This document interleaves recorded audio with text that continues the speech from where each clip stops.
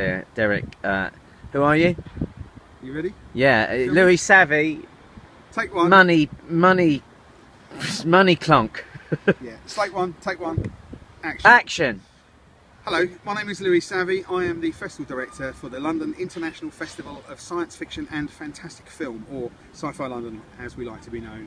I'm outside in London on a roof, so that's the wind and the noise and the beeps and stuff you'll be able to hear. This is an impassioned plea from the heart. I am a huge fan of Mystery Science Theatre 3000, and each year for the last 6 or 7 years we've run an all-nighter at our film festival.